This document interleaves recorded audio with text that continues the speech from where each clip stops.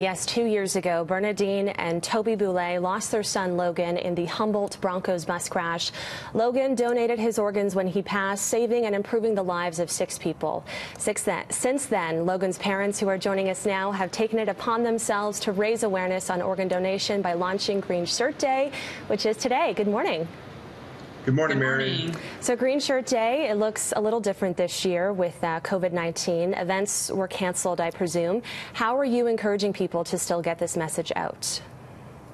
Well, we're still asking people to wear their green shirts at home, whether it's an official Green Shirt Day shirt or whether it's their own regular favorite green shirt, to post pictures on social media using hashtags Green Shirt Day, hashtag Logan Boulet effect, and just get that message out there and to register.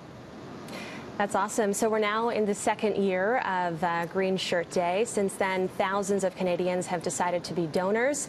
When did this light bulb come off? When did this light bulb go off when you thought, okay, April 7th is going to be Green Shirt Day?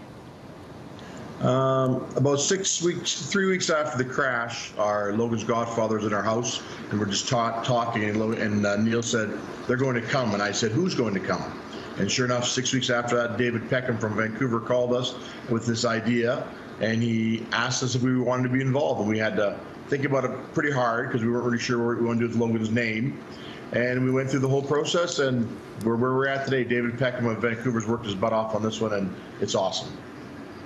You've mentioned in the past that Logan discussed becoming an organ donor with you both before his 21st birthday. Why do you think it's important for parents to have that conversation with their kids? Well, actually, Logan talked to Toby about it, but we think that having that conversation is so important. The conversation is probably as important as the actual registration, because whether it happens to be your son, your daughter, your husband, your mother, having that conversation lets you know that in a time of tragedy, you don't have to make that decision of whether or not your loved one wants to be an organ donor. You will already know that, and you will be able to just carry on with your time with that person rather than having to worry about that decision. And it just makes it a little bit easier on that whole time. So having that conversation is extremely important.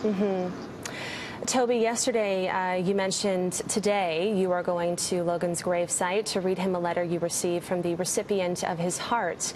Is this something you both do every year? We just got the letter a couple of weeks ago, actually. It was an island meeting to do for this special day.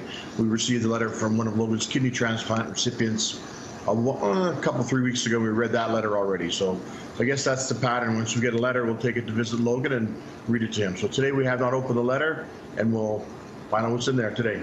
That's a nice tradition. What do you think Logan would say if he knew that he had touched the lives of so many people?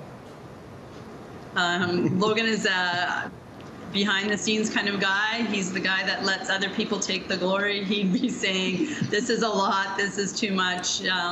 It's not me doing this, it's our team, and it shouldn't be just me getting the recognition. He'd be a little overwhelmed, I think.